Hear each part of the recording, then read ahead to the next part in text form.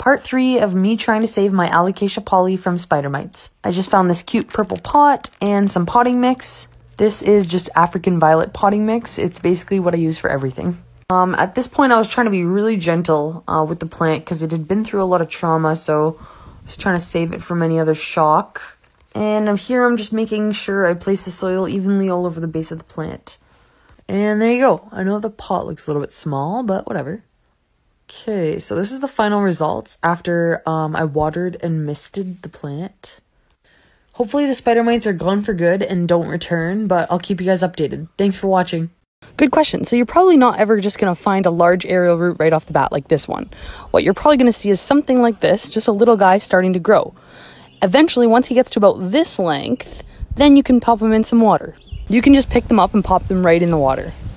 I hope this cleared things up, and if you have any other questions, feel free to ask. Hey guys, so today I'm going to show you how I like to propagate my Ficus elastica, also known as the rubber plant. I personally like to propagate all of my plants in water. First, you're going to find a leaf that you want to propagate. I usually try to go from the bottom. Then you're going to find some sharp, clean scissors. Like I said, I like to take mine from the leaf, but you could also cut from the stem. This way you'd get a larger cutting. I'm going to do it from the leaf, just like that. And there you go. There's your cutting. Then, after you get your cuttings, you can take them, put them in some clean water in a jar. Set these guys in a bright space. Soon you'll start to see little tiny roots growing from the bottom. Just remember to change the water when it gets murky. This will allow more oxygen to reach the plant. Leave a comment if you have any other ideas for a video. Thanks! Hey, don't worry, girl. I got your back. From right here. Guess what? It grows the economy. Benefits everybody. Hurts nobody. Today I'm going to tell you a little bit about the fiddle leaf fig plant. It's one of my favorites, but I don't hear about it often. First things first, these guys like to have tropical soil with good drainage. I recommend adding perlite to your soil. Avoid watering these guys too often. Wait until the soil is dry about an inch under the surface to water. These guys like to have bright and indirect light. It's also super important to have a good drainage system to avoid getting root rot. A good tip is to use a sock to clean the leaves because they won't cause any damage.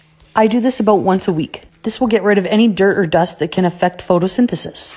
Also, feel free to pluck off the dead leaves at the bottom of the tree. This doesn't hurt and it will improve growth for the rest of the plant. And those are my key tips when caring for your fiddle leaf fig tree. Thanks for watching.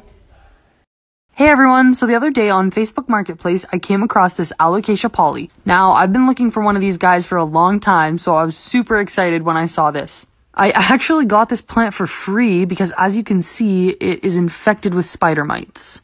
So basically, I've come up with this little remedy that I hope is going to work. This is all the stuff you're going to need: a bowl of water, hydrogen peroxide, paper towel, and dish soap. So we're just going to get the water and mix some hydrogen peroxide in there with it. I didn't really do exact measurements, but it's basically half water and half hydrogen peroxide. Add a little bit of dish soap and mix it up. And then you're just going to get the paper towel wet with this solution and wipe it all over the leaves and stems. Okay guys, that's it for this video, but come back for part 2.